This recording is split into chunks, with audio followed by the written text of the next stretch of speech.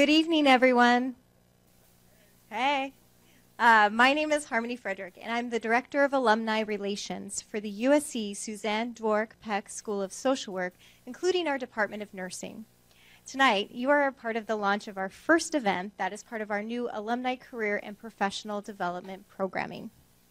We heard you, alumni, and students, this will apply to you too.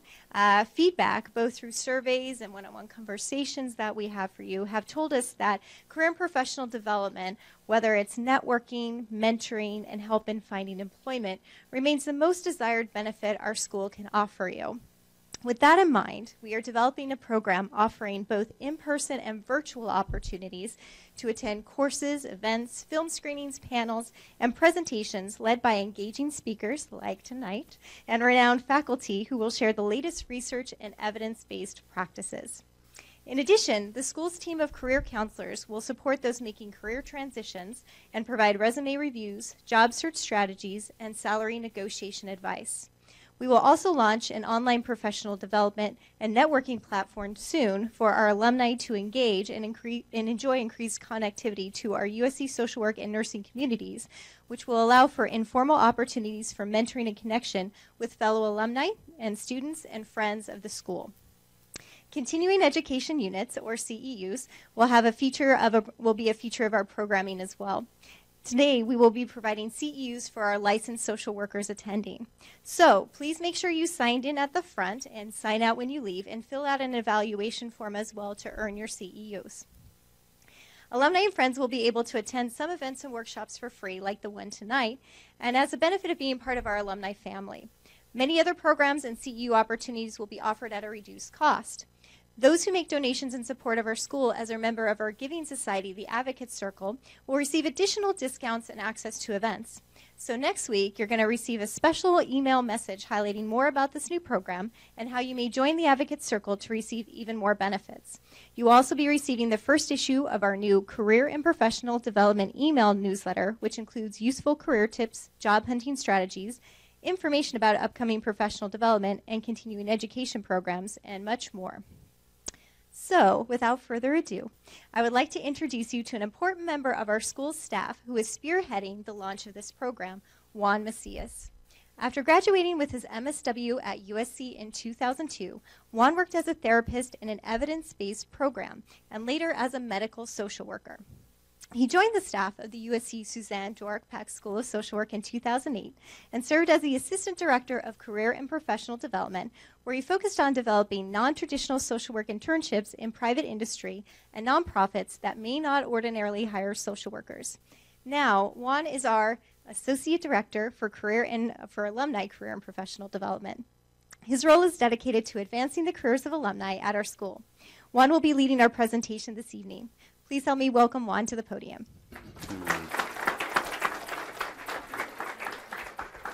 Thank you very much. Thank you very much. Well, on behalf of the USC Suzanne Dworak-Peck School of Social Work, which includes the Department of Nursing, I want to thank all of you for joining us tonight. And I'm talking to all of you here, as well as all of you who are watching us via live stream. We're very excited to be offering our first fall event that's going to be offered and is being offered to alumni, to students, to friends of the university, faculty, staff, and of course all of us who are watching via live stream. Thank you very much for joining tonight. We're recording today's presentation so that this can be the gift that keeps on giving, so that we can offer it to other social workers as well. Have you ever wondered how social workers can engage athletes and sports teams to be agents of change? Have you ever thought about what sports social work is? How about, if you have and if you've been interested, do you know some strategies that you can keep in mind as you're trying to break into this emerging field? Well, today we are going to hear the answers to these questions and so much more. We have some great speakers for all of you here today, and we're very excited. Before we do so, I want to have the privilege of introducing Dean Marilyn Flynn, our transformational leader who has supported social workers in areas where no social workers have ever gone before. Marilyn Flynn, PhD, is Dean of the Suzanne Dworak-Peck School of Social Work, which includes the Department of Nursing, and 2U Endowed Chair of Educational Innovation and Social Work at USC. She is noted for creating transformational programs in graduate education and expanding the frontiers of professionals of social work and nursing nationally. She has championed science and innovation in social work, serving as an organizer of the American Academy of Social Work and Social Welfare, where she co-chairs the National Steering Committee for the Grand Challenges for Social Work. She also serves at USC as the lead of the University Initiative to End Homelessness in Los Angeles.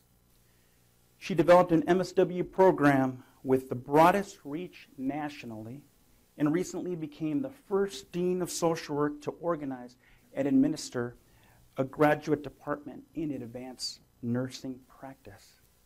In 2009, she established the first graduate military social work specialization in a major civilian research university.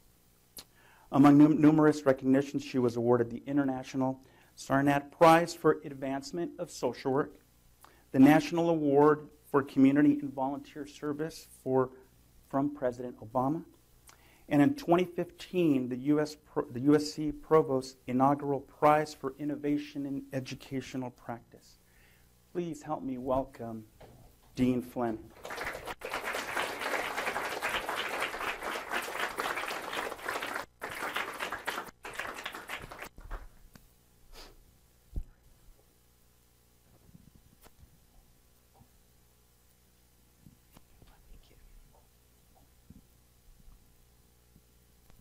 You know, Juan, I think your introduction was longer than my remarks. Whoa. Well, thank you very much. You know, this is really wonderful. I've been here as a dean for 21 years, hard to believe, right? And I can recall when we really struggled to get 8 people, 8 alums, to come back, even if we offered to pay them dinner, give them dinner.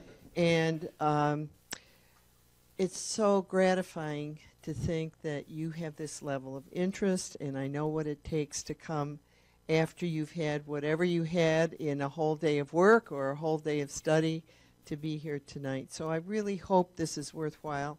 I'm really excited about the attempts that the Social Work Alumni Association is making to give you something worthwhile, so that when you graduate, you can stay connected with us and you can understand we still care about you. We want you to be famous and successful and rich and happy and anything else we can think of. So we're going to do our best. And please let us know if we're doing it right. And if we can do more, we will. So I don't need to tell any of you here that you've joined probably the most versatile profession on earth. And one of the things that makes this such a valuable lifetime profession is the possibility that you all have of moving from one area to another as you develop your talents and as opportunities arise. So this is one of the things that led me to be interested in the idea of what Juan was describing to you as non-traditional social work. I thought, if we're so good, and I think we are, then why don't we have social workers in some places where I don't see them? So how about social workers in banks? People with mental illness are customers. Families are concerned about how trusts and savings are being held. We have a tremendous job to do in the banking industry. They need us, and that was one of the first things we started working on, was putting social workers in banks when we developed the non-traditional social work program. And then we subsequently brought social workers into other areas like entertainment, which is super fun, right? If you can go to Warner Brothers and be a social worker, why not? So we're continuing to extend this idea that social workers belong in many different places, the field has a potential for opening up whole new areas. So sports and social work has been something that has occurred to us recently. And I'll tell you a very short story about how we got interested in this. We had a student here who was finishing her degree, her MSW, and when she finished her degree, she came in to talk with me, and she said, you know, I played, she was a successful college athlete in basketball. And she said, I left the team, I stopped playing basketball because I had such a horrible experience with my coach. And it was the technique of the coach. The coach was really didn't know how to do team building and so on. So basically the coach not only destroyed her spirit and her resilience and her sense of confidence, he destroyed the team.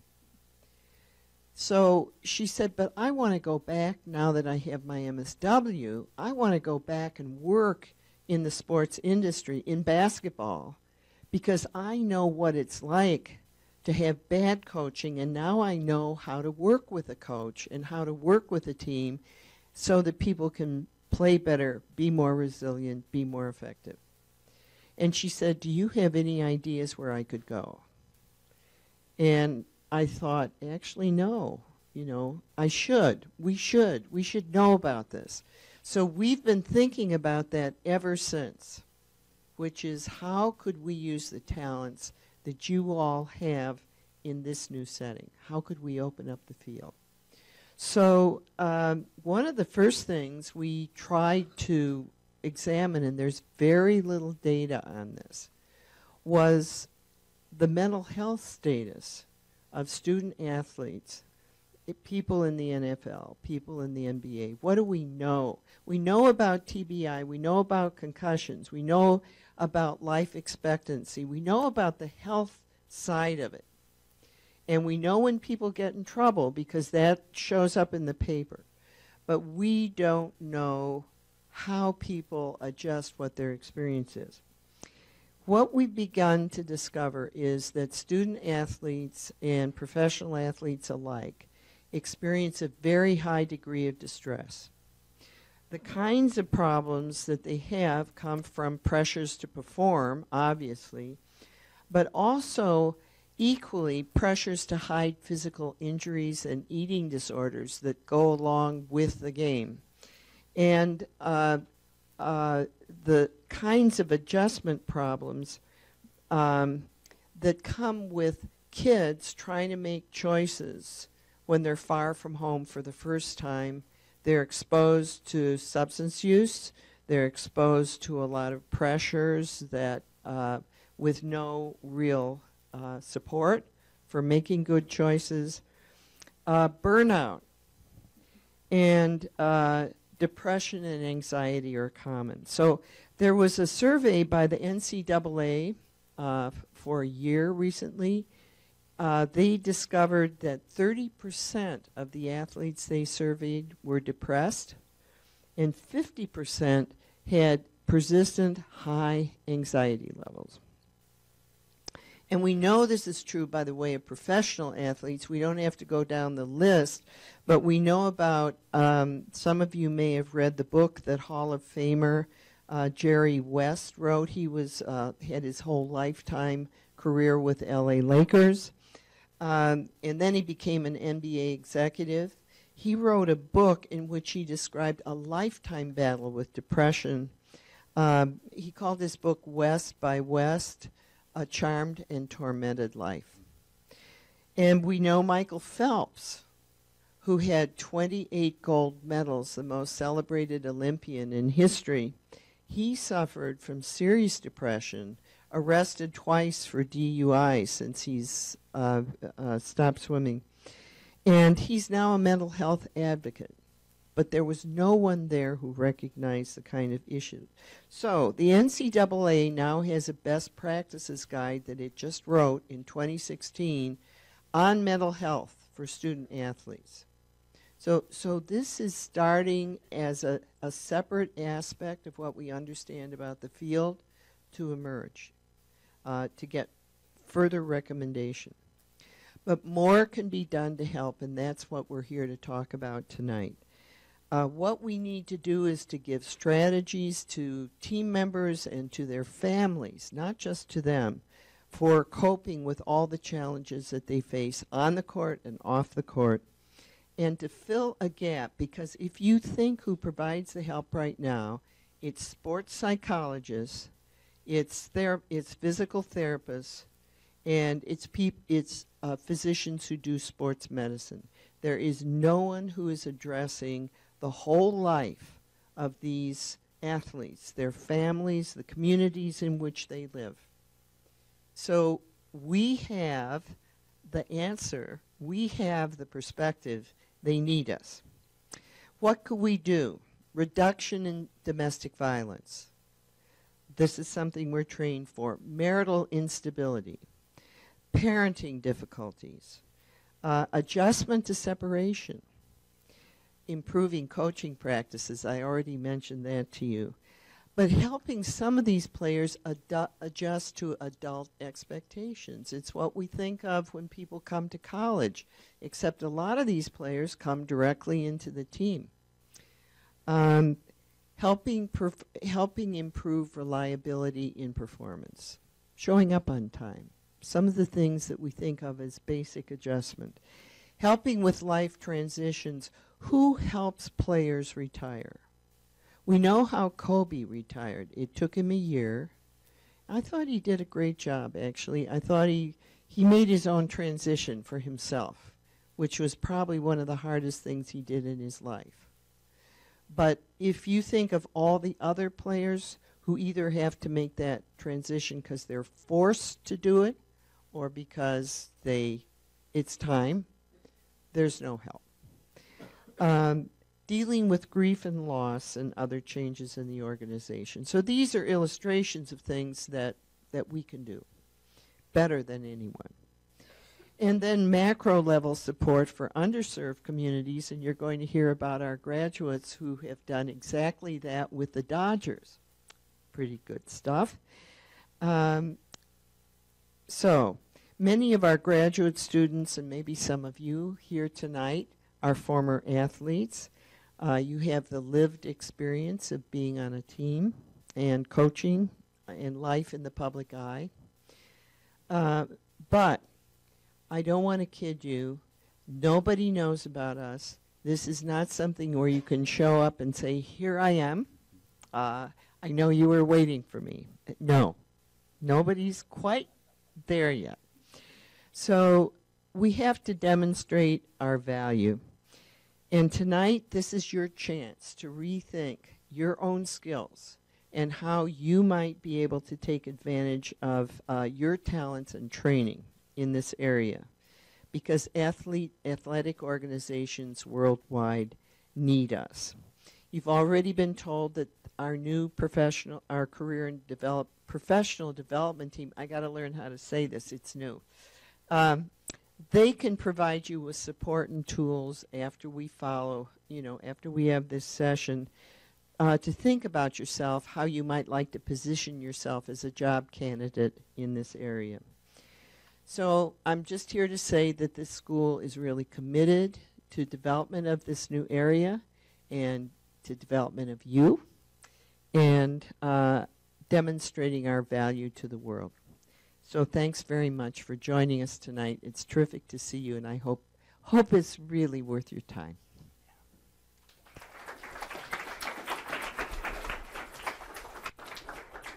Thank you, Dean Flynn. Thank you, Dean Flynn, for your innovative leadership and your openness to, again, bringing social workers where no social workers have gone before. Thank you very much.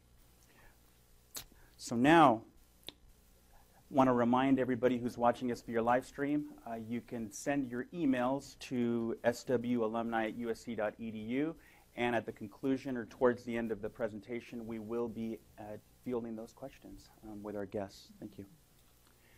So, very excited to bring to all of you here today and all of you watching us via live stream a national thought leader in this area. This is thought leadership that is opening up doors for social workers in these places and with sports teams that may not even really know what social workers do. We know that social workers have, there's a certain perception of us, and this is what we're all about, and we're educating different organizations and sports teams on what we can bring to the table. So I wanted to introduce Emmett Gill, PhD, MSW, who's the president of the National Alliance of Social Workers in Sports, which we're going to hear a little bit more of today, and what his organization is doing to open up doors for all of us. He's also the director of student athlete wellness and personal development, clinical assistant professor at the University of Texas at Austin, and the national coordinator for the Student Athletes Human Rights Project. He has worked at North Carolina Central University, or NCCU, the U.S. Military Academy Center for Enhanced Performance, where he supervised men's and women's basketball student athletes in areas such as academic, social, and athletic performance enhancement, as well as at Rutgers University as an assistant professor and faculty mentor for women's basketball. While at NCCU, he developed the Student Athlete Wellness Center, a collaboration between the MSW program and athletics. And his scholarship focuses on the intersection between social work and athletics and scandals in college sports. Please help me in welcoming Emmett Gill.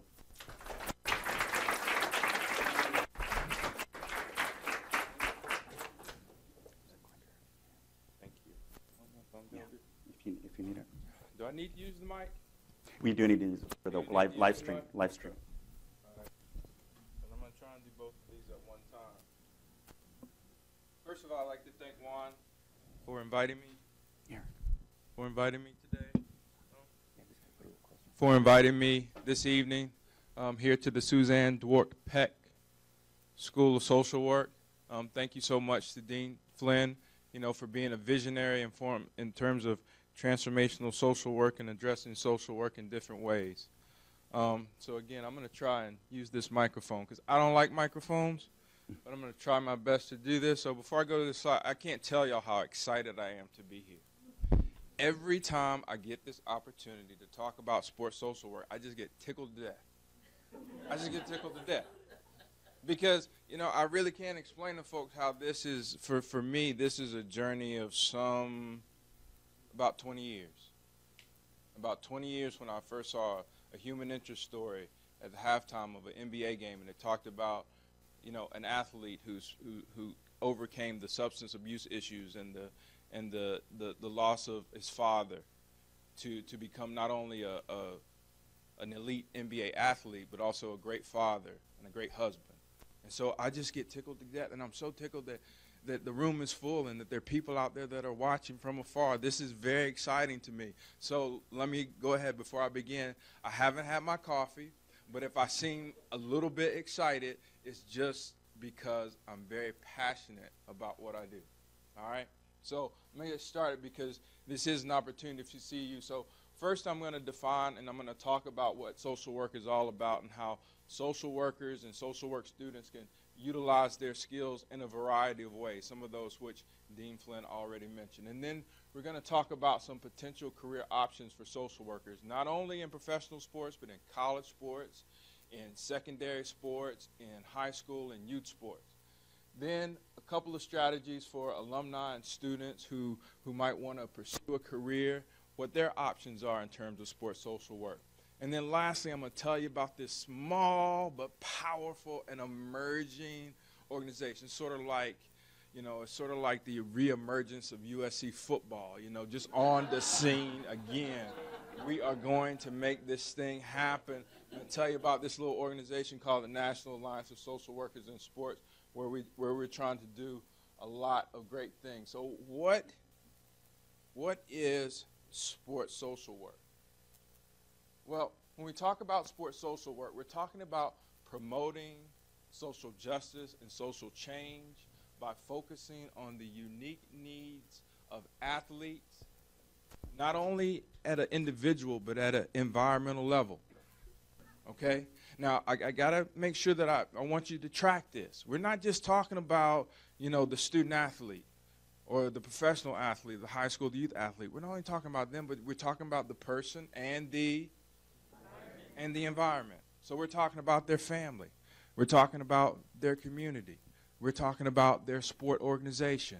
We're talking about all of those things when we talk about social justice and social change, when we talk about sports social work. But not only that, we look to promote the health and well-being of athletes through direct practice, through community organizing, through advocacy, policy development, education, and research. Yes, research. You can actually like research if it's related to sports.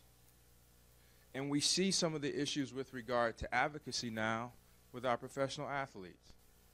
Whether you like what Colin Kaepernick is doing or not, you have to appreciate the fact that not only Colin Kaepernick, but the Bennett brothers and others have stepped up and said, you know what? We're going to talk about prison reform. We're going to talk about police-involved shootings. These are the things that we think about and that we wanted to happen in the aftermath of the death of greats like Muhammad Ali. And so these are two aspects of what we call sports social work. And then lastly, back to a direct practice level, we look to enhance the capabilities of athletes to address their own behavioral health and psychosocial needs. One of my greatest supervisors, when I was getting my MSW, said one thing: I need you to focus on this. She said, you know what? If you've got the same 20 or 30 people on your caseload next year that you had on there this year, you're not doing your job. Your job is to move people off of your caseload. And so one of the things that we want to do is we want to enhance the capabilities of athletes, not only athletes, but their families, to address their posses, if you will, to address their own behavioral health and psychosocial needs. Now, I'm going to give you a little bit of abbreviated timeline of sports social work. It started with, goes back to that social work history with Jane Addams and Hull House, acculturating immigrants into America, using sports like boxing to capitalize on helping them understand and cope and adapt in their transition into the United States. And yes, they were resistant to it, but once they saw the ability of sport to allow them to work with others from different backgrounds, ethnicities, etc., they began to adopt this idea of sport. And then we talk about midnight basketball. Now, some of y'all probably not in here old enough to remember midnight basketball. But midnight basketball was actually written into the anti-crime bill during the Reagan era. So money was funding midnight basketball. They said, you know what, if people are out playing basketball, they can't be out committing crime. And so then we go from 1986 to Greg Harden. Greg Harden was a student athlete who was recruited at the University of Michigan. He dropped out. He went to work in a rural section of Michigan, and the great Michigan coach, Bo Schembechler, said, you know what, he's doing great things for young people there. I'm going to bring him back to the University of Michigan. And Greg Harden, I consider to be the godfather of sports social work when he started working with the Michigan football team. Let me roll off some of these names for you, okay? All right? Desmond Howard said there would be no Heisman Trophy without Greg Harden, okay? Let me roll off another name for the ladies in the room. Tom Brady. Says that Greg Harden is one of the most important voices in his life. So we go from Greg Harden to Kristen Martin, who's at the University of Tennessee and has been there working with Team Excel as a licensed social worker since 2003. But there's where I had to take a step back, got into sports social work when I began to see pro sports and they began to develop these human interest stories and talk about not only the negative, but also the positive aspects of sport. University of Michigan School of Social Work started the Sport Social Work Association. And then I had an opportunity to start the Student Athlete Wellness Center at North Carolina Central University. And then I met this guy named Matt Moore, a professor at Ball State University. And I met another colleague, Dr. Ginger Gamelt, and we started the National Alliance of Social Workers in Sports.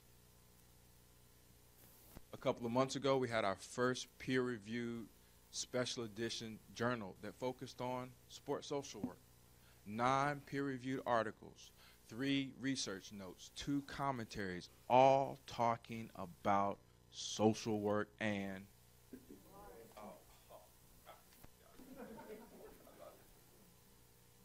and then you have organizations like the NFL Trust. How many people watch NFL on Sundays? How many people got the ticket? How many people got a favorite game? How many people have a significant other that they're tired of them watching football and talking about fantasy football and wearing jerseys? So sports, the NFL has affected just about everybody in this room, right? You feel me? You feel me? The NFL Trust employs 6 MSWs. 6 MSWs. So sports social work, the timeline is increasing. I focus. My positionality right now is the Director of Student Athlete Wellness and Personal Development at the University of Texas at Austin. And in my capacity, I work with student athletes. So for a minute, just so we can talk a little bit about, piggyback off of Dean Flynn's introduction and some things that Juan mentioned, vulnerability. We don't think about athletes as being vulnerable. Okay, the pro athletes, we're not thinking about them being vulnerable because you're riding around, you got the big rims, you got the nice rides, you got tennis shoes for days. How could you possibly be vulnerable? But that's what we see out in public. You're a student athlete. You get cost of attendance money. You get a full-time scholarship. You get priority registration. You also, have the opportunity to receive a free education. How could you possibly be vulnerable? But what we do know about student athletes is that almost 33% of them demonstrate or have said they demonstrate some type of depressive symptoms. 33% of 450,000 student athletes. That's almost 150,000 student athletes per year. 150,000 student athletes. Then we have 23%, another study, who said that they meet clinically relevant levels of depressive symptoms, meaning they could be diagnosed with depressive mental health disorder. The NCAA found that, and this is an old statistic actually, now it's not 22% of student athletes use marijuana, but it's almost up to 26%. And we know, according to the DSM now, that marijuana is a substance abuse disorder. We know the reasons, some of the reasons that young people use marijuana. Suicide, the 4th leading cause of death amongst NCAA student athletes. One of the most widely known and chronicled cases of suicide we've had 2 this year amongst student athletes. We had one last year, the Ohio State football player that they could not find for about a week. And then we know that 6.6% of our female student athletes showed symptoms of eating disorders. And so when we talk about vulnerabilities, we also have to talk about, domestic violence and dating violence amongst NCAA student athletes. How many people have ever heard the case of Yearly Love, the Virginia lacrosse player who died at the hands of her boyfriend, who was another student athlete? We have to talk about child sexual abuse. How many people heard about the Jerry Sandusky scandal at Penn State? Okay. Did you know that 4 social workers met with Sandusky in the years leading up to him being finally arrested and investigated? 4 social workers did not step in and intervene because of the allure of Penn State football. So when we talk about vulnerabilities, not only are we talking about the student athlete vulnerabilities, we're talking about males and females. We're talking about the kids who come to sports camps.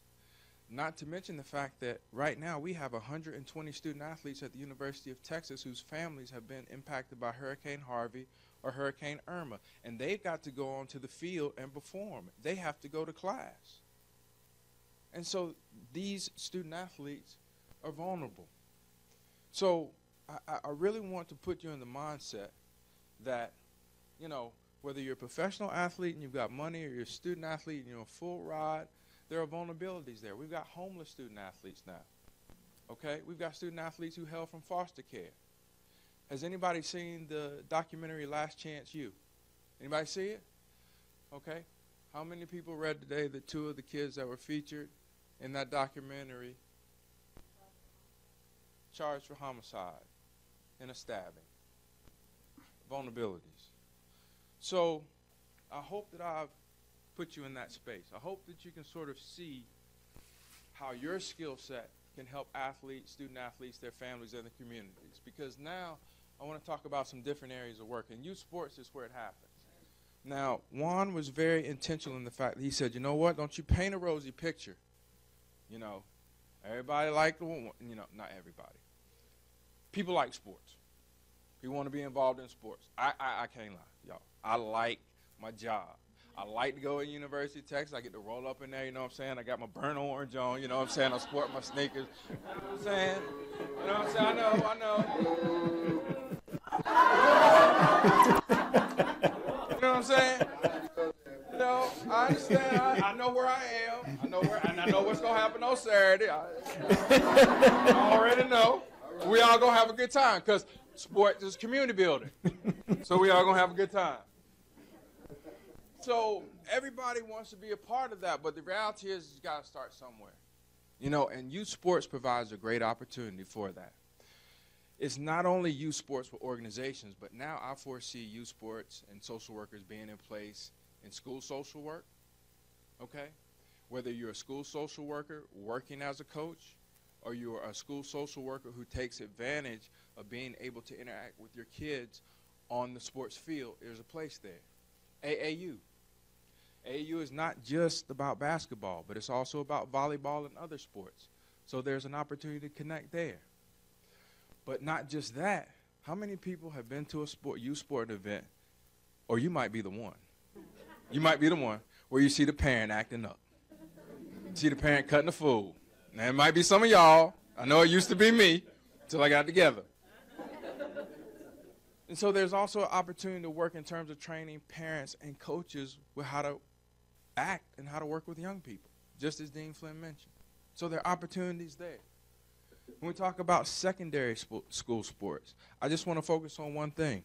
It's not just about coaching high school sports and training high school athletes, but now what about working with entire systems? So not just a team or a school, but an entire school district. Now we see social workers working with entire school districts because school districts have athletic departments and athletic directors. So there's great opportunity there. But I have to be honest, many of the opportunities now exist in college sports. With respect to the National Alliance of Social Workers in Sports, we recently had a social worker hired at Louisiana State University, another hired at the University of Georgia, another is a tennis coach, assistant tennis coach at Butler. Okay?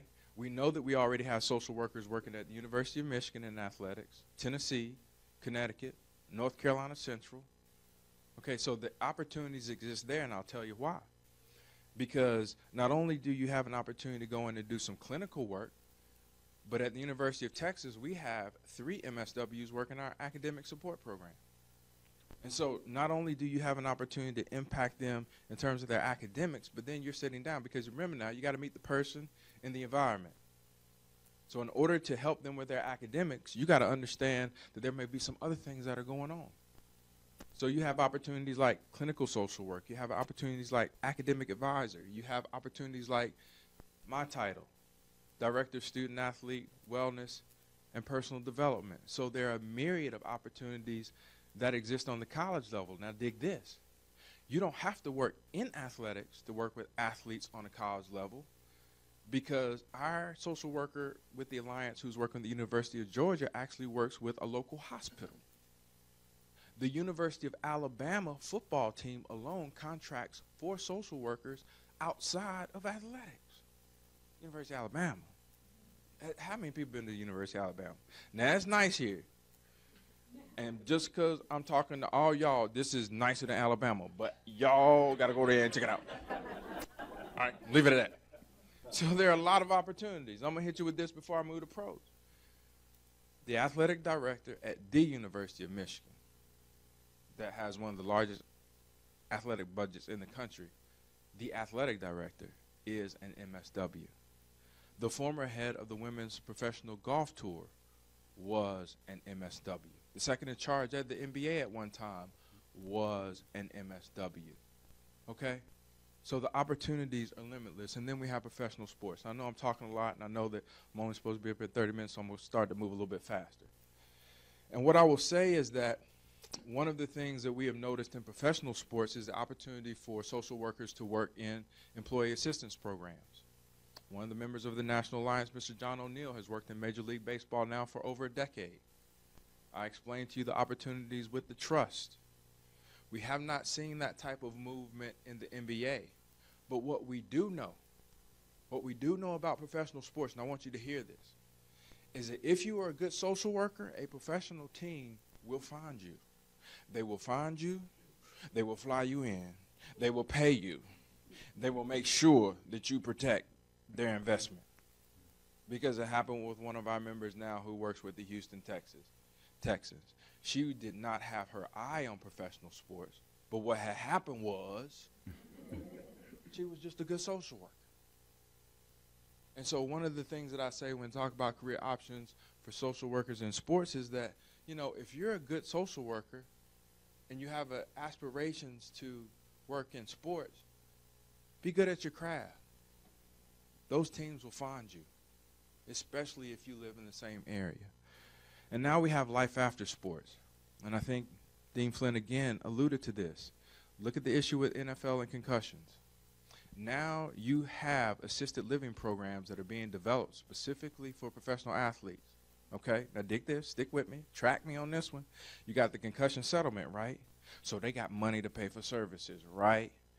They need social workers because concussions bring about dementia, depression, chronic pain, other issues.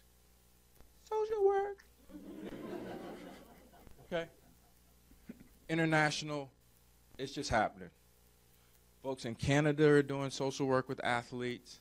I can say I know for sure in Canada. I just put that up there because I know Canada. I don't know too many other places, but I'm sure it's happening. All right. I'm going to keep it real with y'all. And then there's research. There's research.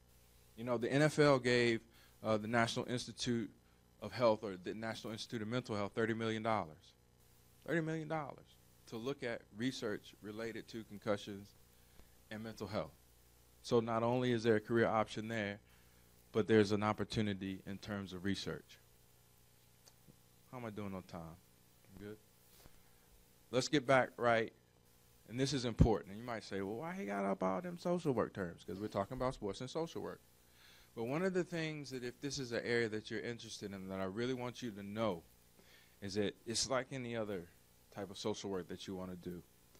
Once you hone in on the area that you want to work on, you can be more effective in terms of marketing yourself. And that's so very important. It took me 10 years to really figure out what my skill set was, what I could do. I can build rapport with athletes. I know how to do programming. I know how to work in and out of systems. I need to be in a mesosystem area in terms of my social work. And you need to do the same. Like I said, it's not just about the microsystem and athletes and coaches and teammates. Maybe that's your thing, and that's great. That's a crowded area. Because you got, as it was alluded to, you got sports psychologists that you have to work with. You have licensed professional counselors who are occupying that space. Not that you can't, but it's crowded. But then when you get up to the mesosystem and the exosystem, especially with regard to the organizational policy piece and the working with other mental health professionals in terms of building the team, it's not as crowded. And that's a great opportunity. You know, everybody's got turf issues. You know, this is my athlete. This is my team. No, you can't work with them. No, you can't work with them. No, you can't work with them. No, you can't work with them. And everybody, you know, fighting over the athlete. But there's certain spaces where if you can work as a team or you're working on policies that are related to the team or related to the sport, then you can be valuable. Remember that time in the Ray Rice incident where the NFL put together that team of individuals to address domestic violence. Now, regrettably, I didn't hear about a social worker being in there, but it would have been great. And that's an instance where leagues are moving in that area. When we talk about things like baseball and players, and James and I talked about this, coming from places like the Dominican Republic and trying to get them to adapt to life in the States, that's a place where we can work. And lastly, the macro system. And that's just really, looking at the broader implications of sport. One of the reasons that I really enjoy sports is because the first football game at Rutgers University back in the late 1900s was really designed for one purpose, to bring communities together.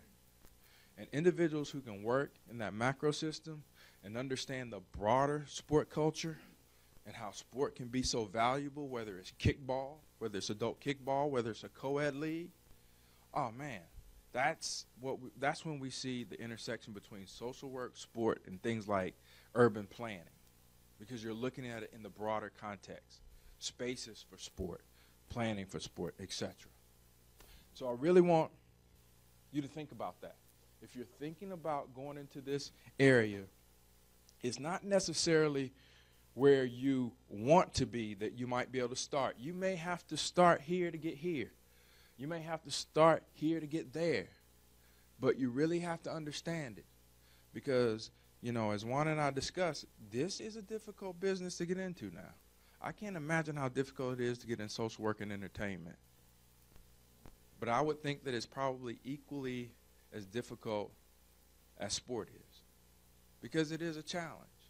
You have to understand, not only do you have people who are trying to protect assets, but you got athletes who are like, what do you really want from me? What do you really want? You've got former athletes who go into the business, and they're still dealing with some of this. So there's a lot going on. So it's a very closed system. I went over to your Department of Athletics here, and I couldn't get in one door. I'm like, man, y'all ain't even going to let me in. What's going on? I'm going to tell you something. At the University of Texas, our volleyball courts are below my office. You know what? To get in there, they have one of the hand fingerprint scanners. I put my finger up there just to see if I get in. Didn't even move. I was like, you're not coming in. Really protected. So you have to have an idea of where you want to go and what you want to do. I'm going to roll through these very quickly. I'm going to put them up there, and I'm going to roll through them so that we can get James up here, and he can tell you all about all the wonderful things that he is doing with the Dodgers. First of all, you got to really, right now, there is no program where you can go and learn about sports social work, except for one. I'll tell you about that later. Okay? And I'm hoping that another emerges soon. Hint, hint. All right? So what you can do is look at the media stories. Media stories are the way that I came into the business. I paid attention to them. Because, you see, they might do a story on Chris Henry, who suffered from depression, ended up jumping out of the back of a vehicle, but then they would go interview social workers about his condition. Pay attention to the credible media stories. Have an enterprising spirit. You got to get out there. You have to think. No one's going to give you this. It's not going to be like anything you've ever done before. So you're going to have an enterprising spirit. You're going to have some creative hustle. You might have to volunteer, okay? You might have to go through some games, and you might have to go and work in some sports for which you know nothing about and don't really care about. You're going to have some creative hustle. It's just like the entertainment industry. To get in the entertainment industry, you got to go out and hang out at parties, and not that that's necessarily a bad thing, but it does take a lot of energy and a lot of money, okay? Volunteer, specialized coursework, self-assessment, and that was the slide that I referred to earlier. Now, this slide is important. Let me speak to the alumni. Alumni, it can't happen. It can't happen. Wherever you're at now, if you want to go into sports social work, it can happen. But you got one or two ways that you can do it. You can either drop everything you're doing and go volunteer and start reading some media stories and enterprising spirit, or you can think about starting to craft your practice in a way that's attractive to support team, whether it's a private practice and you do direct practice, or whether you do some organizational work. It can be done, okay? For students, right now is the time. in your classes, whether it's social policy or research or human behavior in the environment, whatever it is, whatever papers you have, do them on sports social work. Look and seek out opportunities for field placements. And again, it might not be direct practice. It might be community organizing. It might be organizing leagues. It might be working with coaches. Whatever it is, seek out those opportunities. But here's the thing that's important to both of you. And I need you to hear this. I need you to tune in. For all y'all out there who tuning in over the webinar, I need y'all to listen to this. This is the thing that I need for you to hear. At every opportunity you have to explain to someone what sports social work is, explain it to them. Okay, I'm a very spiritual man, so I spread the gospel about church, and I'm saying enough about that. I feel the same way about sports social work. Because what it does is it allows you to better understand what it is. It allows you to demonstrate your passion. It allows you to have someone walk up to someone else and say, you know what somebody else told me the other day? They told me about sports social work. Oh, yeah? What's that about? And then they go tell somebody, and they tell somebody, and they tell somebody else.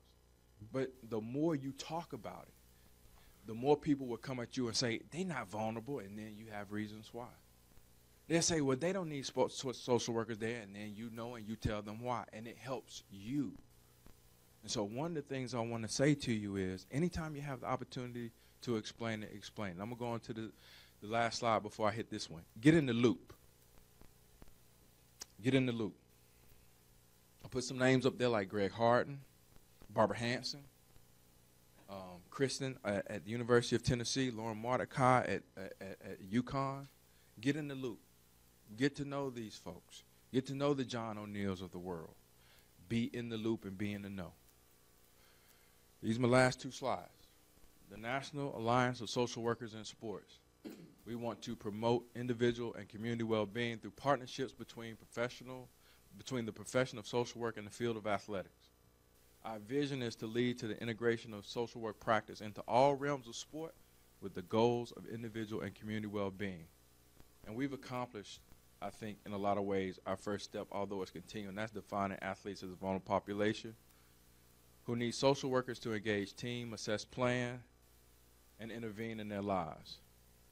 I'm going to go through this very quickly, and this really is my last slide. All right, this is it. Founded in 2016. We're just a little bit over a year old. But right now we have 131 members. Y'all, can y'all say that with me? 131 members. I love it. I'm going to tell you why I love it. Because that was about community organization and building. Every time I would meet someone from our organization, you know what they say to me? I didn't know there were people out there who did this. And I said to them, and I say, you know what? I used to think that too. It's like going to Mars and finding life on Mars. I'm serious. We were just so happy to know one another. And so it's about community building. We will have our 3rd annual Sports Social Work Symposium in Dallas, Texas, where we have the chief medical officer from the NCAA, Dr. Brian Hayline, coming to speak at our conference. Dean Flynn, you remember she said that the NCAA has a mental health toolkit. One of our members helped put together that toolkit. The NCAA came to us and asked us to endorse that toolkit. And this is all because of the great work of our 131 members. We have youth, college, and professional sports committees, and in 2018 of January, we will kick off our sports certificate program, online program, which will end with a field placement, a virtual field placement for the people who've gone through the curriculum. Not only that, but we're doing advocacy on the youth, college, and high school level. We've consulted with some of the major conferences and hopefully some professional conferences soon.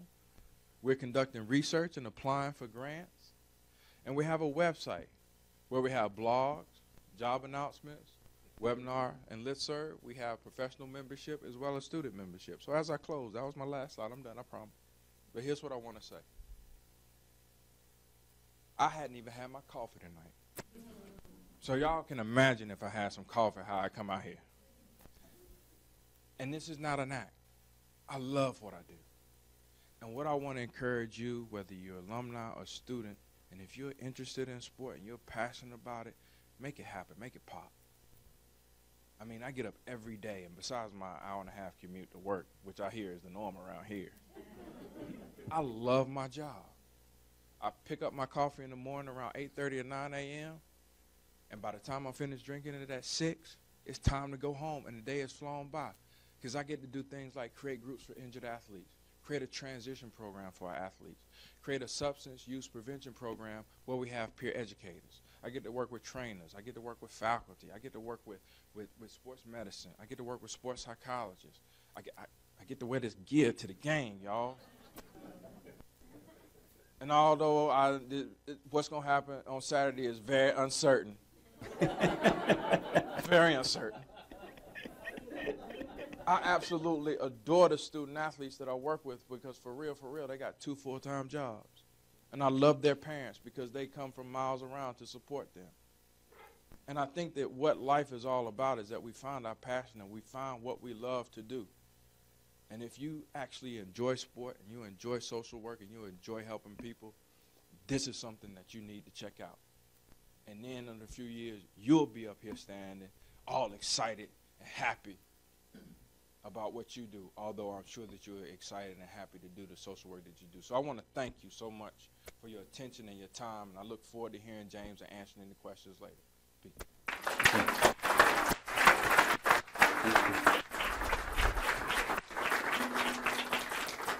So Emmett, thank you very much. And we want to grow that membership. We want to grow that membership from 131 members, don't we? Right? So we've arranged a special request from the Alliance, and if you'd like to share a little bit about it, for all of you who are here today and all of you who are watching us via live stream, a discount on membership. Yes, we're just offering a discount on our membership. I believe we talked about $60 or so for student memberships and for professional memberships. It'll be even less for student memberships. We just want y'all to get involved. $35. Thank you, C1, right up here. He's a businessman. He coordinates this. But it is a great opportunity because my goal as the founding president of the Alliance is to serve our membership. We just don't want this to be something that you put on your resume. We want to have you be a part of the community, have an opportunity to write blogs. You see the job announcements. We want you to apply for them. Even if you haven't got that great experience that they may want you, we still want you to be in the loop. We want you to have the webinars. We want you to be a part of the listserv. You'll be a part of a community. And the thing that I want to say in closing is that an elite community. An elite community. How many people out here know a sports social worker besides me? Boom, you want to be the next one. All right, thank you. Thank you, Emmett. So, Emmett, what do they have to do to be able to claim that discount? Yep, all you have to do. Oh, my bad. Sorry. All you have to do, and I'll leave my information. I'll give it to you during the Q&A. You can email me. I'll email you a special code. You can sign up on the website for your membership and then start enjoying the benefits immediately. All right. And even if you think it's a little bit too much, we'll put you on a payment plan. We got you. Let's hear it for that passion. Again. It's all about growing this thing, right? That's what it's all about. So before we get to James, I'm going to mention a couple of other strategies. Some of these strategies Emmett's already talked about, so I want to supplement those, especially the Trojan connection, the Trojan network. And then I'm going to talk about 3 examples of internships that we've had an opportunity, a privilege of developing that focus more on the macro aspect of things. So we'll cover all the different aspects of social work. So I'm not going to repeat these. You really have to understand what it is that you want and what you bring to the table. And how do you do that? As social workers, assessment is the cornerstone of our interventions, of everything that we do, correct? If our assessment is wrong, our interventions are going to be incorrect. Interventions in career development refer to your resume, to your cover letter, to your interview answers, right? So in order to be able to break in and to be able to sell yourself, we talk about how this is difficult, right? Because nobody's really paved the way for us. So people have perceptions of social workers. We need to educate, as Emmett was saying. And you do that through informational interviews. What is an informational interview? It's where you are asking the questions and you're reaching out to industry experts, whether it be coaches, for example, whether it be coaches on all different levels, or former interns and our alums, like James, maybe, for example. I'm not putting you on the spot. But you have to speak with people to help you learn the ropes and to learn the terminology so that you can speak the language and break through the clutter. You need to link your past experience. I'm very excited to hear James in a little bit here, because he's going to talk to us how his past experience makes sense. You need to make it make sense to someone else. Network. You want to become that referral, and oftentimes, say there's a position that's open for, athlete advisors, for example, right? There's certain profiles that they might be looking for, and if you don't have a connection with somebody there who can help open that door, they're going to see social work. They'll spend a second on it, and it's not that we are not capable of doing it. Again, we are out to educate and let people know what we can do. If you don't have that personal connection, that network, it may be difficult for your resume to turn into an interview. Does that make sense? Okay. Build up your experience, volunteering, do whatever you can to be exposed to those areas. James will talk a little bit about that as well. Become a thought leader. Write blogs. If you're on LinkedIn, I'm sure that there's articles, and I've seen them. There's articles and links on the NA, the National Alliance of Sports and Social Workers in Sports website. Retweet those or post them on LinkedIn. Start creating your brand, your image. And I know that Emmett said it's taken him 10 years, but you need to start somewhere so that you become an authority. And you start branding yourself as an authority. And as Emmett was saying, then people will start looking for you. And again, it'll make sense. Intern, not just field placements. You can intern, I know, with the Dodgers, with different sports teams over the summer.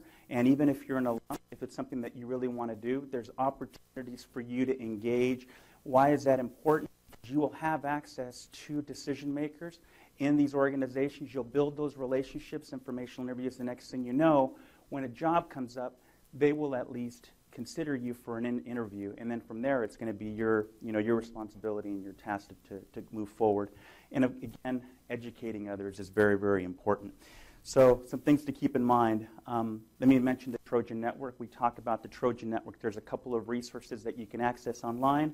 Trojans Hiring Trojans. How many of you have heard of that program? Okay, excellent. This is a program where alumni across the world have agreed to provide informational interviews, right? So you can go in and you would actually do your SC Connect or just do Trojans, Hiring Trojans, keyword search, and it'll come up. And you'll have an opportunity to be able to learn more and to build that connection with those alumni that are in the sports industry. And then, of course, there's a USC Alumni Association groups. There's regional groups. There's different affinity groups besides our Alumni Association. Again, let's think outside of social work. If we're on campus, or even if we're not on campus, let's see, I know that Emmett couldn't get into the athletics department. Maybe it might be a little bit easier to get an informational interview, etc. It's that passion, it's that desire to learn, and not everybody is asking for these things, right? And of course, you can reach out to our office and we can help you with that, and we will be providing that information at the end. I want to talk about 3 internships that had the privilege of creating in this arena.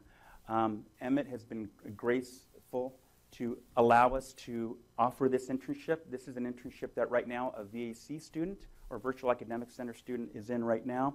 And this is more macro. We know the organization, the Alliance, is about a little over 2 years old. 1 year. So it's definitely growing. And they need help. And we have the skills to be able to offer that help, right? Those macro skills, the research skills, the ability to create needs assessments, to do surveys, to evaluate, to find out. This is what our intern is doing right now, and our intern is doing really, really well. Incredible. He's doing an incredible job. Tamika, shout out to Tamika. Tamika is doing an awesome job. He gave a shout out to Tamika because we.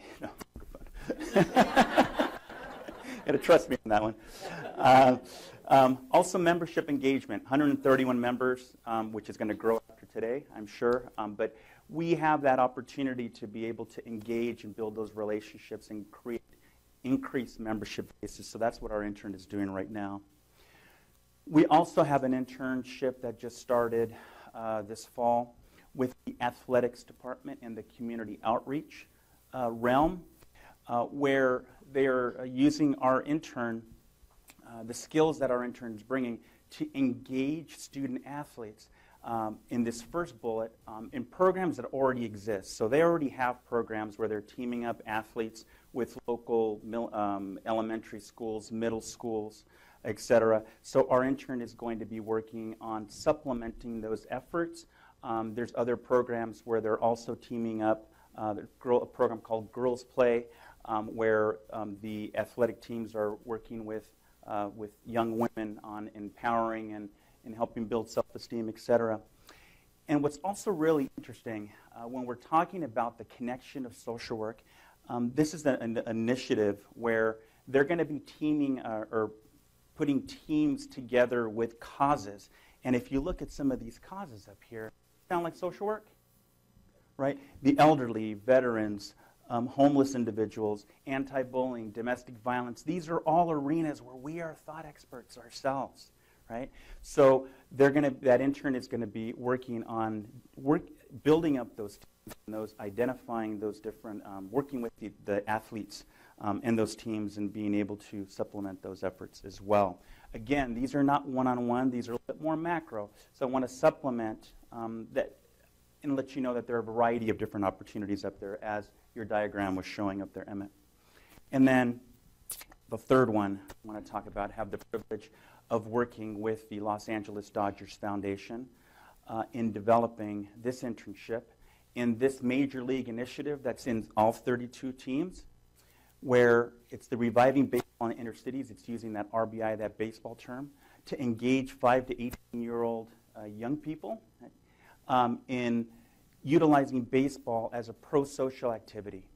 And right now, this was our very first intern, and I'm going to introduce James in a minute here so he can tell you a little bit more about this great internship. And we also are excited because we have another intern who's currently working, and I believe is also doing a great job, in corporate sponsorship. So think outside the box. There are a lot of opportunities. And if you think about it, even if you're not working directly, you are providing and supporting the services that are bringing forth the mission of social work in all of these different organizations. So before bringing James up, I want to tell you a little bit about James. All right. So James Lopez, shortly after earning his MSW from our school in 2016, he accepted a position as the Dodgers RBI analyst. As an analyst, is that a social work term? Can be, not all the time, right? Yeah, not all the time. Now it is. It's good stuff. At the Los Angeles Dodgers Foundation, which was his second year MSW placement when it was COPA, Community Organization Planning and Administration, concentration. At the Dodgers Foundation, his main duty is to develop a robust program measurement and evaluation strategy for the Dodgers RBI program that currently serves 7,800 youth in Los Angeles. He also works on developing grants, event planning, community engagement, and fundraising. Before beginning his MSW program, James worked as a recreation and sports coordinator for a foster youth group home, The Connection, for boys, and implemented new recreational programming, which included inter-facility sports leagues. And he received his Bachelor of Arts in Sociology with a minor in Education from UC Santa Barbara in 2009. Let's welcome James Lopez. Thanks, Juan. Allow me 1 minute to give honor and thanks to those who deserve it. First and foremost, my wife is here supporting me. She's also a social worker, a graduate of this program. Thank you, Juan and Dean Flynn, for having me here. Without your leadership, this would have never happened for me, and pioneering these new avenues for social workers to go down. And in addition, I call him Coach Bush, but Dr. Bush in the back. He's a mentor of mine, and he walked me through my internship. So, and lastly, my colleague Tiffany Rubin, who's here to support. She's our Dodgers RBI manager for the program we're going to talk about. So just wanted to stop and say thanks and give honor where honor is due, because I can't talk about everything that I do without recognizing those who've helped me along the way. But my main goal and my thoughts that I want to share with you are to give you a sort of real life example of everything we've talked about so far, talking about those macro and meso social work skills that we all use in our everyday jobs as social workers, or that we interact with. If you're more direct practice, you interact with other social workers who do this. Kind of show you and highlight the skills and the competencies that I've used in an environment that focuses on developing youth and youth sports specifically. So overall, if you look at my past, sports has always been a part of my development, a part of who I am. I grew up playing sports. I did martial arts, football, baseball. Focused on football in high school because they cut me for baseball. But look at me now. No, I'm just kidding. I just think, like, is there a lot of people who played sports here? Yeah. I think we all know, and we could probably point to some experiences where something you learned on the field or on the court kind of shaped who you are and kind of taught you about life, or taught you about how to relate to others, or some emotional maturity maybe. And that's why I care about what I do. And I think that we would all attest to that. So in my undergrad at UCSB, I worked as a sports coordinator for the recreational program there, for sports clubs. So I coordinated leagues and kind of intuitively gravitated to sports positions because I always cared about it. So I helped them run leagues, coordinate referees, and providing an opportunity for people who are in school to have a recreational sports experience. I think Emmett mentioned in those recreational spaces where we see how communities rally around sport and how much recreation in sport can be a huge tool that helps someone kind of deal with the stresses of life, full-time students. But I go out and play basketball for 60 minutes and I'm feeling better, I'm feeling focused for my final exam the next day. So in that experience, I saw the power of sports participation for groups and communities and individuals.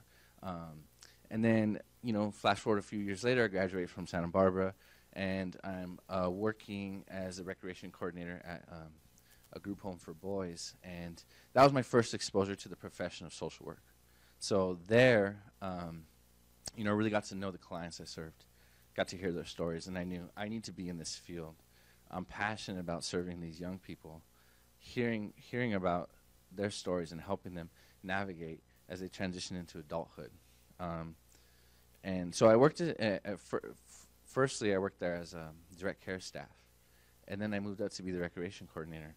And so again, I'm seeing sports as a prevention or intervention tool, part of the whole treatment plan for someone who's experienced a lot of detrimental things that were out of their control and it affected their development, right?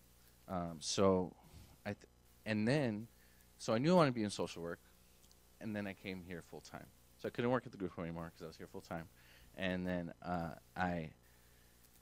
during my second year of studies here, this internship was available, and I went for it. I didn't think sports and social work was an option for me. I didn't. I was going to work in direct practice, study, the mental health concentration, work with transition age youth, which I was passionate about, and particularly foster care and probation youth. And I was just going to go to work and be that kind of social worker. But some professors pointed me in the direction because they knew me. They know I talk about sports way too much in class. And I was always wearing like Dodgers gear in class. They're like, hey, you know about that internship, right? And I was like, yeah, you know, I'm going to interview, but, you know, we'll see. And so they, Juan helped me and some others, you know, pushed me. And I ended up getting the position. And I kind of had this aha moment where I was in the interview for that position, a group interview. There was 6 of us being interviewed by the executive director of the Los Angeles Dodgers Foundation and the Dodgers RBI manager at the time. And I was nervous. I'm at Dodger Stadium. I'm in the Jackie Robinson conference room. Jackie's like looking at me from across the way, and he's like, "Don't blow it." But one of the questions I was asked was about how would you? It was a scenario question, and we're talking about a youth baseball program. How would you know if our program is having an effect in the community? How would you know that? How would you go about finding out, you know, that the community appreciates this, or this is even what they want? And I was thinking, and it just came to me, I've done this before. I've done this before because as the recreation coordinator at the group home, I used to have these meetings with the young men we serve. I bring them in and say, okay, what do you guys want to do for recreation? What are you guys passionate about learning?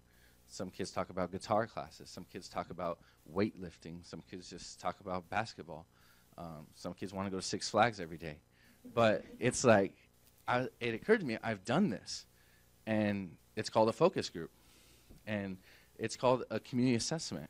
And it's outreach and engagement with vulnerable populations. And I talked about that. And in that moment, I gained confidence. And I knew that I had the skill set. So what I do day to day now is I'm the analyst for Dodgers RBI program. So Dodgers RBI is a youth baseball and softball program, reviving baseball in inner cities. It's been in Los Angeles since 1989, I believe, but in the last 4 years, the Dodgers Foundation and Major League Baseball pushed the Dodgers to kind of take the program. And so our vision as an organization is to use baseball and softball as a positive engagement tool to deliver free health and education services to an underserved population in the inner city. So if you're a kid in our program, you play ball, you get all the life lessons that baseball will teach you. You make friends, you develop strong adult relationships with your coach and the volunteers in your program. But we're going to come to your community and we're going to bring you financial literacy classes. We're going to bring you a health screening. We're going to bring you a college tour, college access program. And at no extra cost. We just know that the power of our brand and the power of the sport in general, the community already rallies around sports participation. You know, when parents come to a game and auntie and uncle come to the game and grandma and grandpa come to the game, we talked about sports as bringing communities together. But now that we're all together, let's do something with it.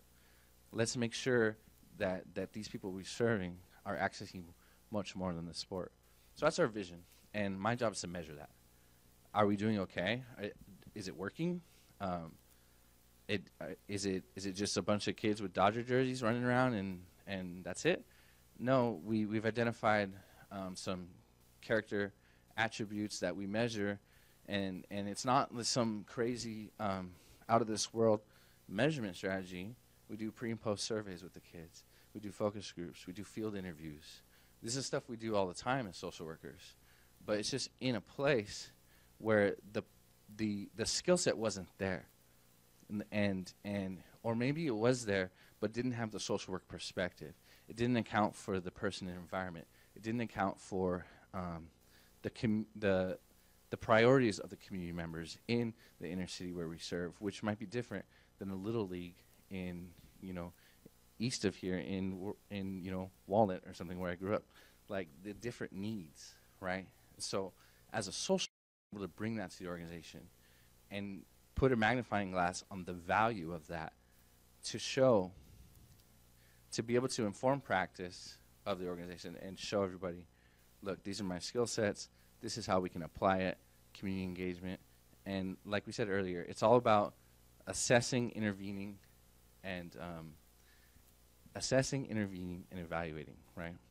So that's what I do day to day. I assess our program, we evaluate it, and then I produce reports that influence decision makers, not only our foundation, but all the buy-ins we have from Dodgers ownership and from Major League Baseball. We're influencing their decision making by what we're doing on the ground here in Los Angeles. So I hope that highlights kind of these basic social work skills that you're practicing every day in your position or maybe in school, and how you can really plug them in, and it's not a stretch. You know, it's a good fit. It's not a square peg in a round hole. You know what I mean? And so have confidence, build up your skill set, build your brand, and you know, you can do it too. And I guess we'll go to question and answer now. Yeah. Thank you. Thank you. Have a seat, please. Emmett, would you like to have a seat for a Q&A? So actually, I want to also ask, we also have some questions from our live stream audience that we can identify as well. All right, so who has some questions here? And we're going to ask you to speak into the microphone. Hi. Hi. So I love sports. Yankees and USC are my teams, but and I think everyone in this room understands why we should be in this field, because we love social work and that's why we're here. But what is the perception of social workers in these fields? Are these teams, are these organizations looking at social workers thinking, yeah, we could maybe use you? Or, you know, like sometimes out in the real world, people think social workers are people who take away people's kids, right? And we know that's not true. How do we move past that barrier? I can speak to my experience. You know, no one speaks the same language that social workers do in my work environment. So now we have two social workers in the workspace now, so that's beginning to change. But you just have to have confidence in your skill set and I believe let the work kind of speak for itself. When people see what you bring to the table and the way you envision communities and individuals, then you can open up doors for conversation about it. But I think your question or your intuition about that bias is real. It's real, and I think Emmett could probably comment that, like in practice, you know, the sports psychologist or you know the professional counselor, people have a tunnel vision on those as like the only people that could serve the population. But I think it's on us to educate, like we talked about earlier, and create the opportunities to talk about those things. You know I got to come up here and fist bump you on that question. Because that's real talk right there. And James hit it right on the head. Not, you know, what I'll add is that, you know, say you got 10 people in your organization. One or two might know the value, and the other sort of looking at you like your dog do when you don't feed, like, you know, what are you going to do? But if you're persistent and you're consistent about what you do, and you continue to at least let them know that you're available, you let them know, the athletes, the coaches, the community, they slowly come around. They slowly. And that's what I've seen in my work at the University of Texas, where, you know, we went from who are those people down there to working with our fourth-ranked women's basketball team for the entire summer. So you're absolutely right. And I think the thing about it is, and it's something that James alluded to, is you have to know your skill set and trust your skill set and know that, you know, everybody has something. So whether it's a clinically diagnosed issue or it's just homesickness, you have a role there in that space. Other questions? We got a question over here.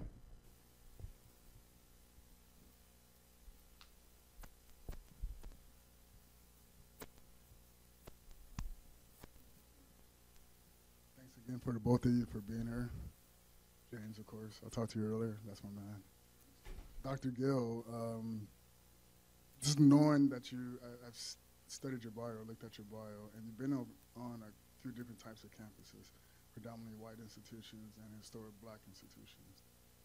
What have you noticed in terms of athlete needs and the discrepancies of what they go through, and also how administration or athletic departments kind of streamline their resources to gear or to curtail certain issues that student athletes face. For instance, you're at UT right now, that's a huge budget versus being at North Carolina Central. So me personally, I've been to a historic black school and a historic or predominantly white school, and I noticed the difference being a student athlete. And I was wondering if you can speak on any difference that you've seen in terms of addressing student athlete issues. Definitely. A low five you over here, because that was a great question too. Smart people here. Smart people. No, that's a great question. So, and I hope I can cover it adequately and concisely. I think the issues are the same. You know, you see the same issues, but the source of those issues are oftentimes different. At HBCU, you see kids are smoking weed because that's what my mom and my daddy and my brother and everybody in the crib did. You know, it's not anything, you know, I don't have a certain feeling, I don't feel a certain way. That's just what we did. I think at HBCUs you see a little bit more trauma. You know, you see kids who have, you know, buried friends, seen friends, you know, perish in front of them. You've seen them with a serious history of domestic violence in their family. So you see that a little bit more often than you see at the predominantly white schools. At the predominantly white schools, you see some of the same issues, but, you know, for one reason or another, some of those student athletes, because they're a little bit more high profile, they've had the mentor step up. They've had some type of services provided for them, and so they've had more opportunity to have those issues addressed. With regard to the environment at a HBCU, and I'm going to say this, and this is a great point. If you're interested in getting in college athletics as a social worker, go to an HBCU. You will be highly valued.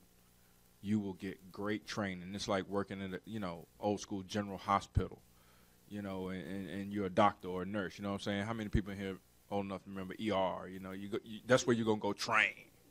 You know what I'm saying? You're gonna do those things, and so you're highly valued because you're at a low resource institution, not only by athletic department, by faculty, because it's a smaller community. And you have to think about social work in sports. And James mentioned this, you know, when you're in the RBI program, you're not just working with those kids, you're working with the whole community. And so it's the same thing at an HBCU. As opposed to a predominantly white college, it's a little bit larger, you know, the resources are there, and you got the sports psychologist. And the thing about, and I'll say this and I'll shut up, is when you go to a HBCU and you say social worker, them kids like, yep, I know what that is. I know exactly what that is. And most of the time you go to a predominantly white college, it's interesting because in some of the rural sports, like, you know, I used to work lacrosse. You know, them lacrosse players, them white boys, you know what a social worker is? Mm-hmm. Golf, you know what a social worker is? That's somebody who socially work. No, that's not it, son. That's not it. So, you know, it's a little bit more familiarity with it with regard to HBCUs. But that's a great question. That's a great question. I would have known that you were coming by the athletic department. We would let You live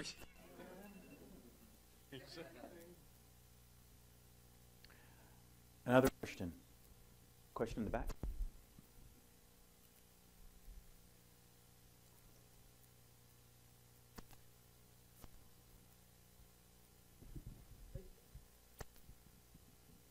Hi. So my ultimate goal is to ultimately create my own nonprofit for youth who are attending high school and junior high to prepare them to play collegiate sports and prepare them mentally and also physically. So I was wondering if you all are aware of any type of funding that is available for something like that. There's always funding. It's just a matter of, you know, delineating what your program goals are, or what your organizational goals are, and finding the right funder.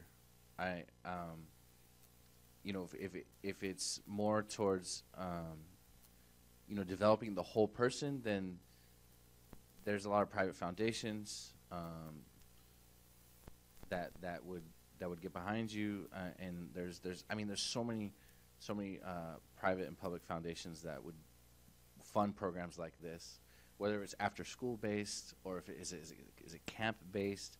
And, as you develop your idea and you develop your program, there is funding, and you just have to be able to communicate the impact you're having on the individuals you serve, and have something hard that they can hold on to. As a funder, you want to be able to say, we fund, because at the Dodgers Foundation, a part of our programming is we do charitable giving, and we do small grants to different nonprofits, and some of them are even sports-based. And I dabble in that work and kind of learn about that a lot. And it's the funder wants to be able to put their finger on the head and say, we're funding this program because it impacts youth and gets them to college athletics, and they've had a 65% success rate. You know what I mean? So it's just a matter of finding the right funder and having a good program. I don't know a lot about starting up, organizationally from, developing boards and all that, but people want to see results. So James, kind of piggybacking on that, would you say that there are foundations that would fund a startup in this arena, or do they need a proven track record? In the world, in the world of nonprofits and foundations, I was just at a nonprofit conference today, and the operational unrestricted support is becoming more and more common amongst foundations that will fund programs. I think it's kind of this gray area. We have to form a relationship with the funder and get them to trust you with their money. But the general operating support is there, I'd say. But I think it's about like forming that relationship with the funder. Yeah, so probably, especially if there isn't a track record. Correct. Yeah. It's building that relationship. For people who want to look into getting funding, what would be a first step? Do you just do a Google search, or how do you identify what types of foundations might be in line with what you're trying to accomplish? I would find a similar program to what you're doing and see who funds them. See who's funding sports programs, who's funding youth development programs, and then get on that informational interview with their executive director, their development officer, and kind of pick their brain about. That would be my first step. Excellent. And Google helps too. Excellent. Yeah. And I would just add, lead with the social work. Don't lead with the sports. Lead with self-esteem. Lead with developing different areas of identity and ability. Lead with the population, whether it's a foster care population, a single parent, first generation. Lead with that, and then sneak in the sports part. Because if you go to Google right now and look up foundations that fund sports, you're not going to find a lot. But will you find a lot that want to build certain capacities of young men and young women? Yeah. Youth development? Yeah, you're going to find all those. So lead with the social work, sneak in the sports, and all those things that James had alluded to. Excellent. Another question?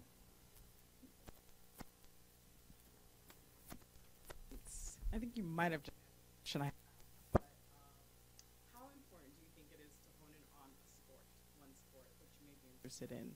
Or do you think it's important to kind of have a variety of sports you're interested in? Because I know you said you did lacrosse and then basketball. And so just because, I'm sure a lot of us in here are former athletes, and we may not be specifically interested in that specific sport anymore, but we are interested in being involved with athletes.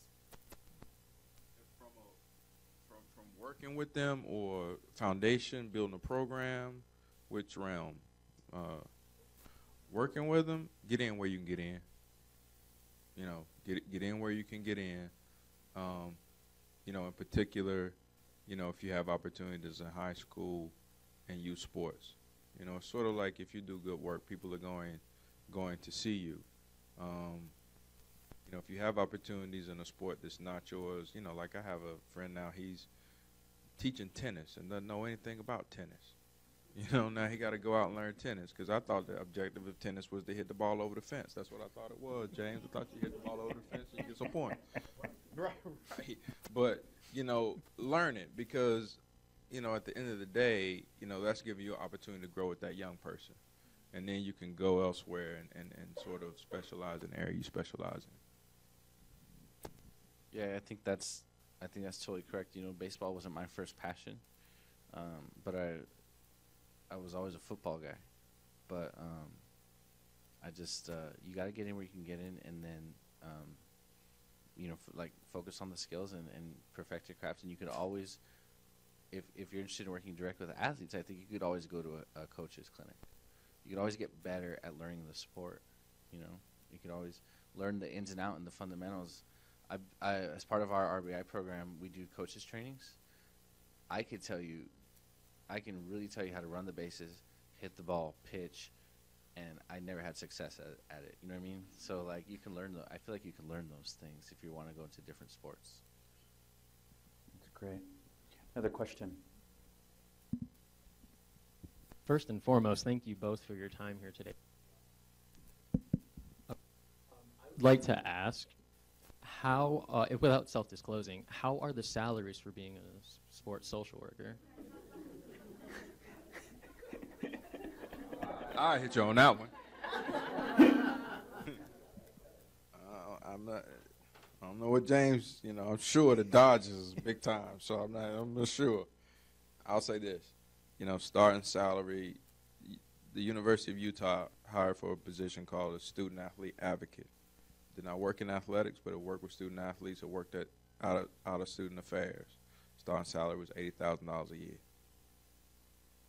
And you're not gonna find a whole lot of social work jobs that pay $80,000 out of the gate. So that's the example that I provide. Self-disclosure, I gotta pay $50 worth of gas every time I'm going up I-35. So, you know, it's been good. And they're intent, you know, there are other things that, you know, the other things you get. You know what I'm saying? But yeah, it's good, especially if you want to get your hustle on and sort of utilize the brand of the sport organizations you're working with. Then you can bring additional opportunities. Yeah, one thing I learned while I was here as part of the non-traditional social work program is that, you know, I accepted an offer that was a little better than most of my peers did because of the space I'm in. And being part of such a big, powerful brand, the networking opportunities, the ability to be the Dodger guy that people know and to meet people, and I get to go to like all the games, you know what I mean, and use Dodger assets to help grow our program, like give tickets to the community, you know what I mean. I mean, there's a lot of benefits beyond salary that I'm taking advantage of right now. Thank you. Another question up here.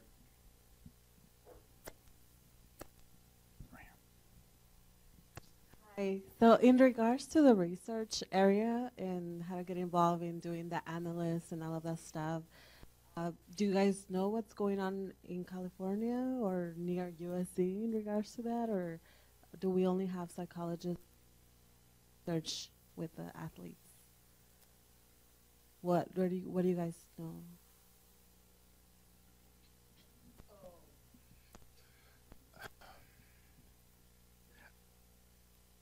Right now, in terms of the research in the space that I work in college athletics, there are lots of opportunities.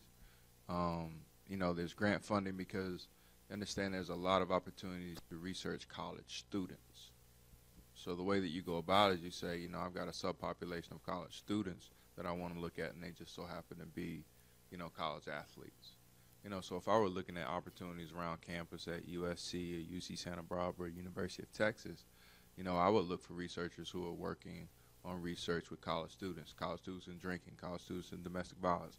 Also, and I want to point this out, also the positive aspects of sport. College students and leadership, college students and, you know, decision making, you know, those positive attributes I would look in those areas. But let me say this, and I mean this, and I really mean this. We have to have more MSWs that are doing research.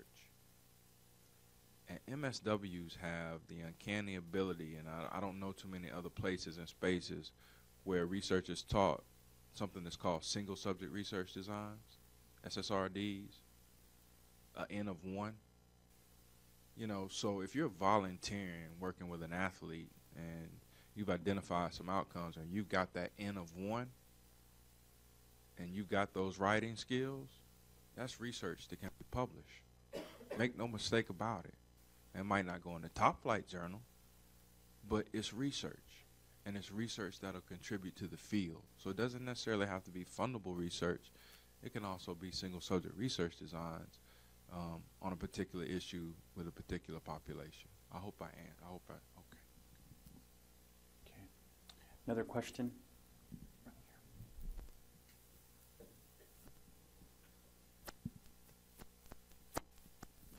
Hello. When getting started to look for these jobs, who would you go to talk to, especially since it's outside of the athletic department? I mean, I think, you know, Juan was talking about informational interviews. You kind of have to do some research and see what systems you want to work in, and see who's doing something similar to what you're doing, or making decisions about the work that you would like to do. In the professional sports environment, you've got community relations departments that, you know, are probably an email away, or a number of bugging emails away. Community relations and team foundations, they all have their own staff. You know, the professional sports teams there's so many different divisions and departments. So you know, community relations, foundations, learning, and then professional athletes, a lot of them have their own foundations or their own causes that they're passionate about, and just kind of taking the temperature on what sports organizations and athletes are passionate about. Is it bullying? Is it obesity? Is it domestic violence? Is it you know, whatever the issue may be, and then starting with some leaders in not necessarily the sports side of that, but in the organizations that are tackling those issues. And who knows, they might even have like collaborations with sports entities that you might not even think of.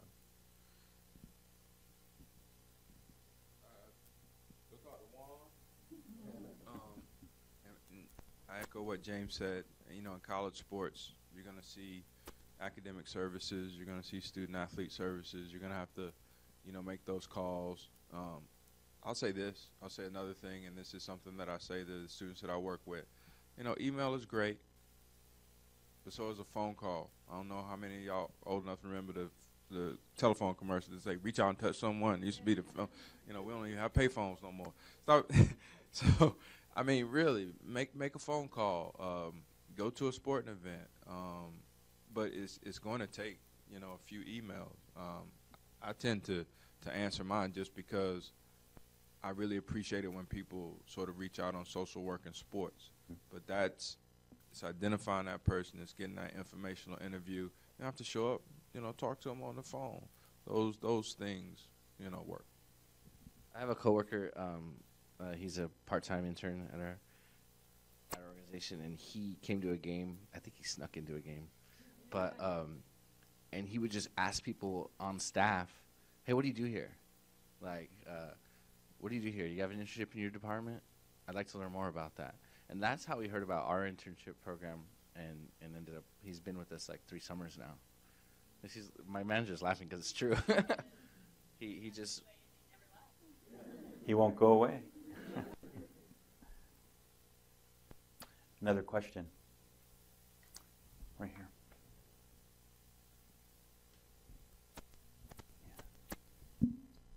Full disclosure, I've never studied social work. I actually graduated with a degree in television production. So as an outsider perspective, athletes are taught so much one sport, focus, focus, focus. Can social work be seen as a distraction? And 2, as a fan of a program or a fan of a team, okay, you have a social worker, why should I be enthusiastic about that? do we win the Super Bowl? Do we win the World Series? Like, what's the end goal of your program, and how does that help the athlete? I appreciate that question. That is a great question, and one of the things that I say to our coaches all the time is if we win off the field, we're going to win on the field. You know, everybody's got something. And again, it doesn't have to be a clinically diagnosed mental health disorder, substance abuse disorder. You know, you don't have to be, you know, stopping at stoplight, falling asleep like Tiger Woods. I love Tiger, though. Tiger, my man. But you really want to preach if they have clear head, clear mind, they learn techniques like mindfulness, or, you know, they're taking care of themselves and not abusing their bodies, and they're in tune with their family or their spirituality. They're taking care of all the dimensions, the biological, the psychological, the social, the spiritual. If they're taking care of all those dimensions, then they're going to perform well on the field. See, that thing the athletes say where they say, you know what, I got all these problems going on, but when I get on the field, it's my haven. That's not true. Well, for some it might be. But for real, those things impact you. And so one of the things we try and sell to coaches and to athletes is if we can get them succeeding in the classroom and succeeding socially, then they're going to do better. They're gonna perform better for you on the field, and they're going to develop areas of identity and ability that they haven't, that are underdeveloped. And that's really what we try and sell. I mean, we try and sell that if you take care of your mental health, the way you take care of your physical health, oh, you're going to be the bomb. And some people buy into that. Yeah, I had the pleasure last year of meeting Chan Ho Park. It was like the first Korean pitcher. He played for the Dodgers, and he does a lot of work now with current athletes and teaching them mindfulness and teaching them as a pitcher. And he's actually a really, really great golfer. But he teaches athletes different techniques, some which overlap with social work, how to just throw one pitch, you know, or make one swing. And if you're taking care of all the areas of your life, that sounds a lot easier to just do one thing, do your job on the field. But as a team foundation, we see value in having an impact off the field. You know, we're privileged to have a winning team, a team that people like, a team that dominates, you know, the Los Angeles market. But so what if you can't contribute to your local community, right?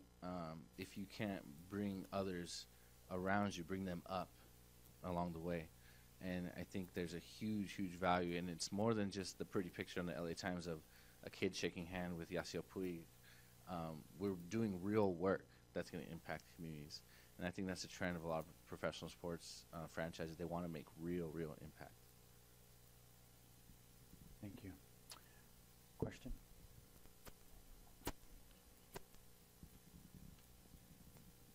I know you guys have been touching on this a little bit, but I'm also new to the social work profession. My background has been primarily in psychology, and I thought of social workers as the baby snatchers until about a year ago.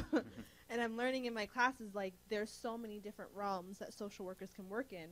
So how do we go about, as emerging social workers or people who have already graduated from the program, how do we go about, in sports specifically, explaining or showing the difference between the sports psychologists and then what we do?